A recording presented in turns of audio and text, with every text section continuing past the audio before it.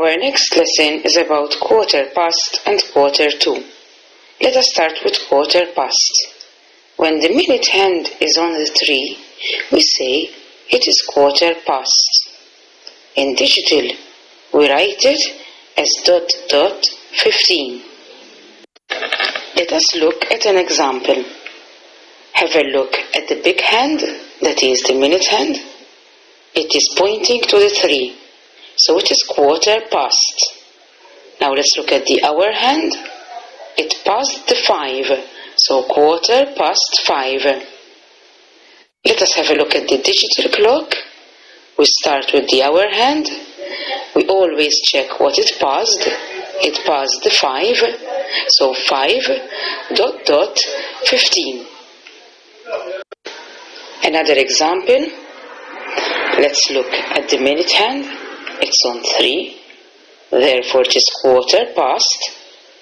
Now let us look at the hour hand. It passed the 6, so quarter past 6. Digital clock.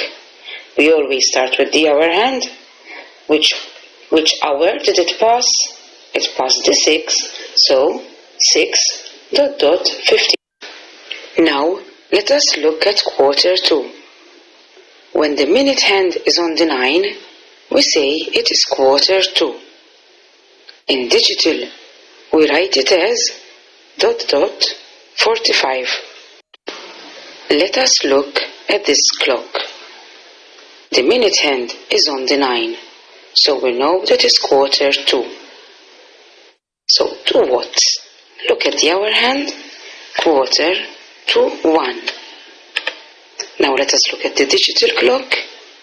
We always start from the hour hand, and in the digital clock we always check what the hour hand passed. Which number did the hour hand pass? It passed the 12, so 12:45.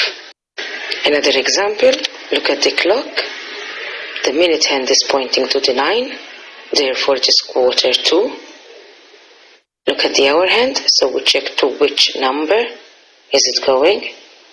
It's going to 8, so quarter to 8. Now the digital time. When we want to write the digital time, we start with the hour hand and we check which number it already passed. It already passed the 7, so 7:45.